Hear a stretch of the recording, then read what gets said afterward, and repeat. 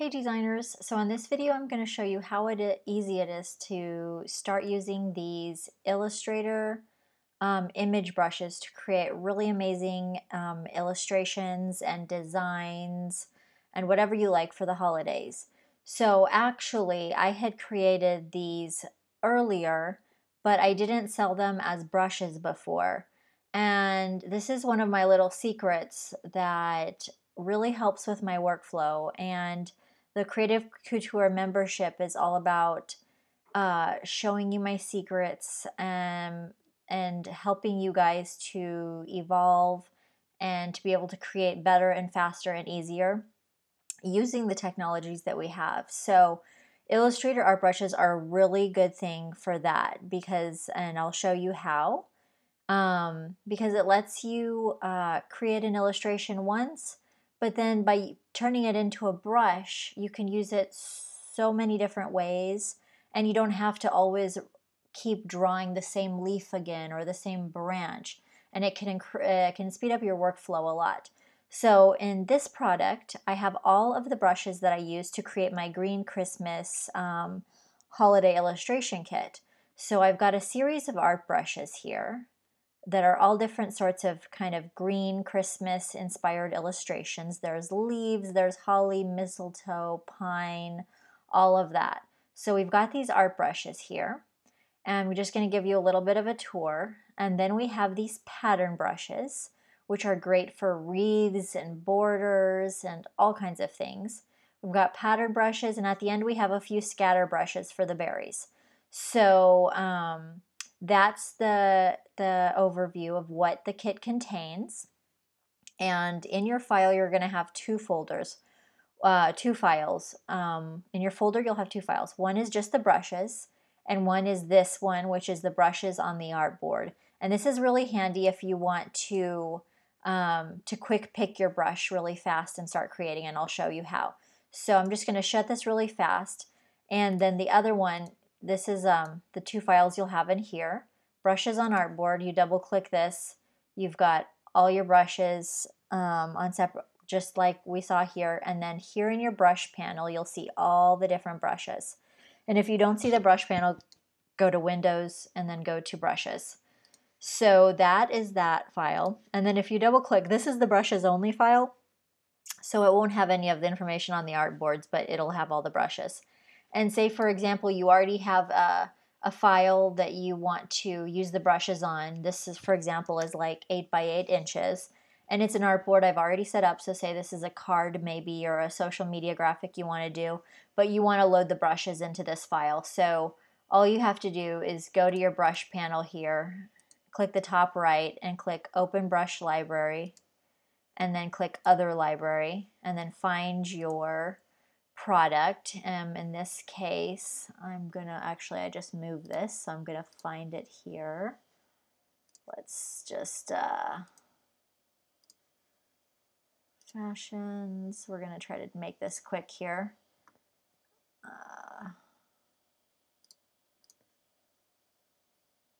And you just navigated to it. Ideally, it would I would have had it already on my desktop here. So I'm just going to go to Brushes Only, find that library. It says Brushes Only, click Open. And then now it'll pop up this library that I can use here in this document. And so now you'll have these brushes handy or whatever. But you can always just double click that, this one, the Brushes Only, to open, to get your brushes.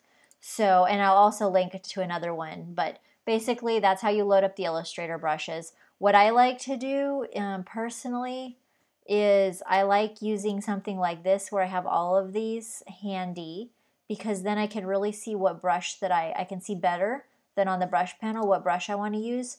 So for example, I will go here to this one and I'm going to let's see, I've already got like what I'll click on this brush here. I'll touch this brush, and then the next brush that I paint will be the same style. So I could click on this, and then the next brush I paint will be that. So it's good. You can copy and paste and whatever, but that is how you load them. And then let's go over here. So I've got my blank document, and I'm just going to show you really quick kind of what you can do and the differences between the art brushes and the pattern brushes. And on here, these are art brushes, and you might say, hey, these look the same, but they're actually not, and I'll show you the difference between these two. And there's a reason why I create two different ones even though they might look the same. The first one here, I'm going to make a brush of this.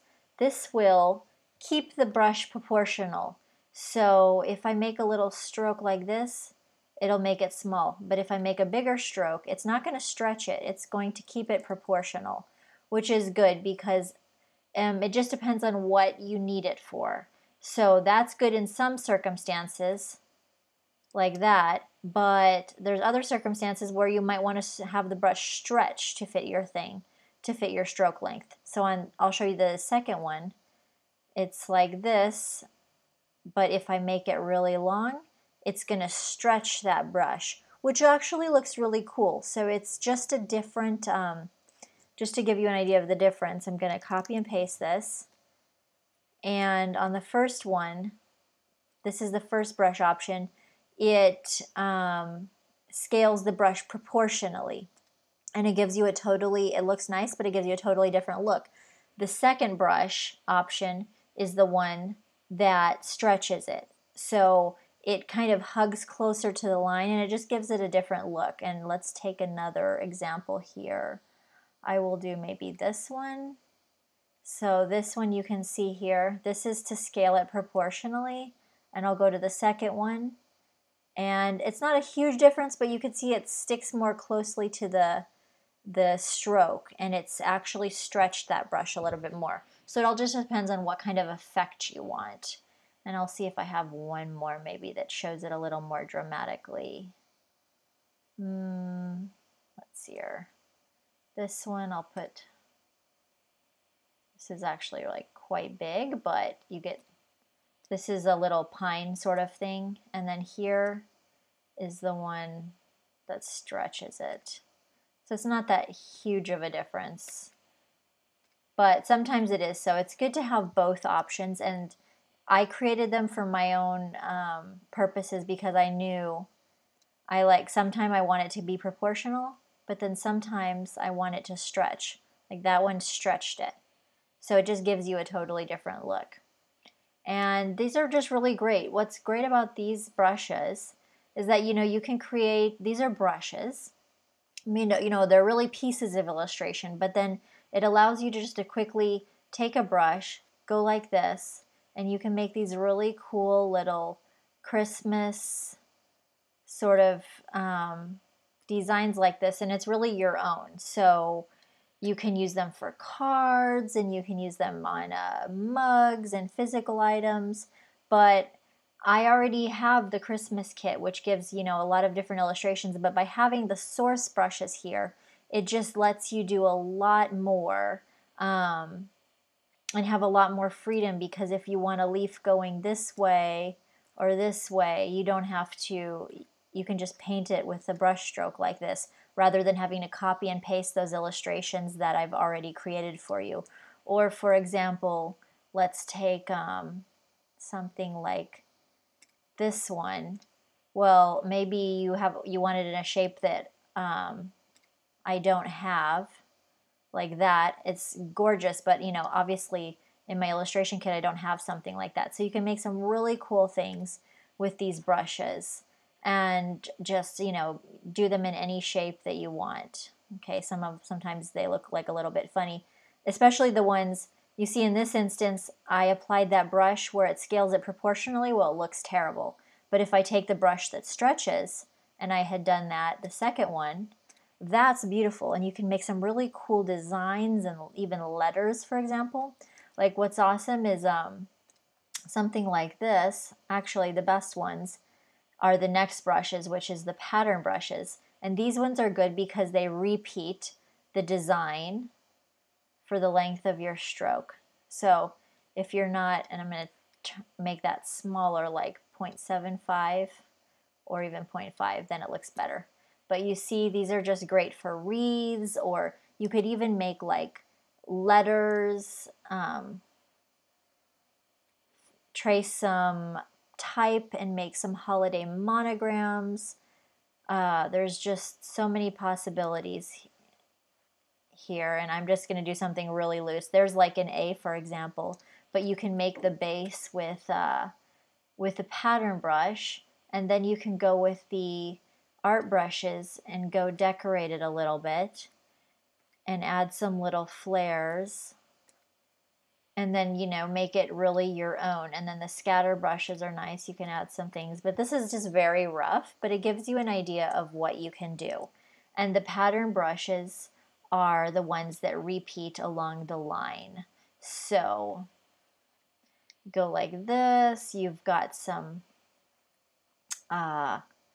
different like kind of pine sort of things, and you can make all different designs, all different shapes. You can make wreaths, and it's really cool because it gives you you know, the power of creation, and it's more like it's your own design. So you can just, and really, I know a lot of you create things for resale, so this is really good for that. You can create templates, use it on your templates or different things like this, even some social media graphics or whatever. So you've got your art brushes, and then you've got your pattern brushes, and then there's a few scatter brushes for the little red berries, which kind of give it just a slightly different effect. The scattered makes it a little bit more random. So that just gives you an idea of what you can do. It's just I'll probably add some more tutorials, but it gives you a basic overview of what you can do with these brushes. And create, by having the source brushes here, you can create so many different designs than just having the plain illustration, the ping formats. You know, it gives you a lot more creativity. You can type out a word and follow the word and create maybe some really cool lettering or custom sort of phrases using this. And I'll just show you some example here. Like if you wanted to make some letters. And one of my favorite things to do is to use some type as a guide, and then go over it with this, and then, you know, you can make some illustrated phrases and stuff for the holiday season. So you could write happy holidays, and, you know, use these brushes for that kind of custom cool lettering. So if you have any questions, you know, you can put them in the comments below or send me a message. And this is just a really quick overview of what you can do. And this is for Illustrator CC. Unfortunately, image brushes are only available in Illustrator CC. So if you have any requests, comments, whatever, put them in the video below. And hopefully you guys will have a really good season and create some really cool designs for Christmas.